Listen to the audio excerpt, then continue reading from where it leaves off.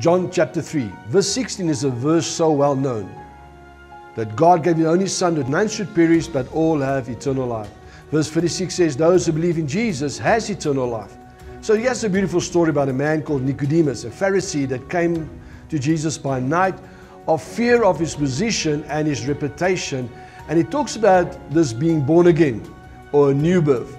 To be born again starts with the word of repentance.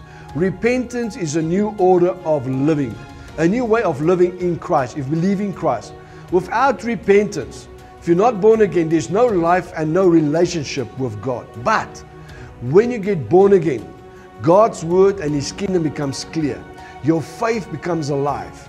When you are born again, you literally enter into kingdom living. If you are born again, welcome to kingdom living.